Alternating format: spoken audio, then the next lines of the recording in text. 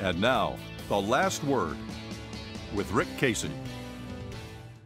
When Hawaii and Maryland federal judges last week blocked President Donald Trump's second attempt at a travel ban affecting many visitors from Middle East nations, the president called it an act of unprecedented judicial overreach.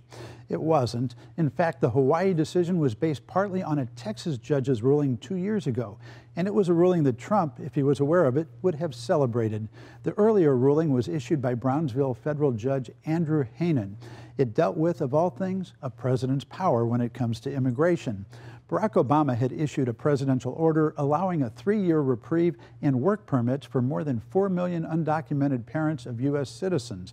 If they had committed no crimes, it was in effect an extension of his earlier order that granted protected status to dreamers, undocumented young people who had been brought to the United States at an early age by their parents.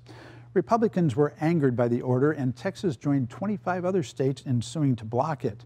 The coalition didn't file the suit in Brownsville by accident. Judge Hanen is a conservative judge appointed by the second President Bush.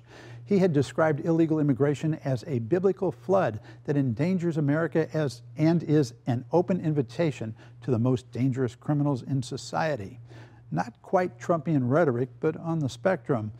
Hanen's ruling served as precedent for Hawaii Federal District Judge Derek Watson in 2 ways. The first had to do with whether Hawaii had standing to sue. The legal concept is that one cannot file a lawsuit unless one can show that he or she has been harmed. Lawyers for Hawaii mentioned, among other things, that the ban would hurt their tourism industry. Conservative critics scoffed at that as thin gruel in the face of the threat of terrorism. But in the Texas case, Judge Hanen ruled that the state had standing because it would incur expenses by having to issue driver's licenses to the new, at least temporarily, legal residents. That seemed like thin gruel to liberal critics at the time. An even more controversial issue, at least in legal circles, is the use by the Hawaii and Maryland federal judges of public statements by President Trump and others in deciding whether the purpose of Trump's travel decree was to discriminate against Muslims. That would be unconstitutional. During his campaign, Trump famously issued a press release calling for a total and complete shutdown of Muslims entering the United States until our country's representatives can figure out what is going on. He repeated the notion numerous times on the campaign trail. His first travel ban was struck down partly because it included a reference to exceptions for religious minorities from the designated Muslim countries. Conservative legal experts argue that judges should base their decisions solely on the text of the law or the order, but others argue that when the motives of the law are questionable, statements by those who make the law are fair game. Both Hawaii's Judge Watson and Maryland's Judge Theodore Chang took the latter approach. Once again, these judges were provided a precedent by Texan Judge Hanen.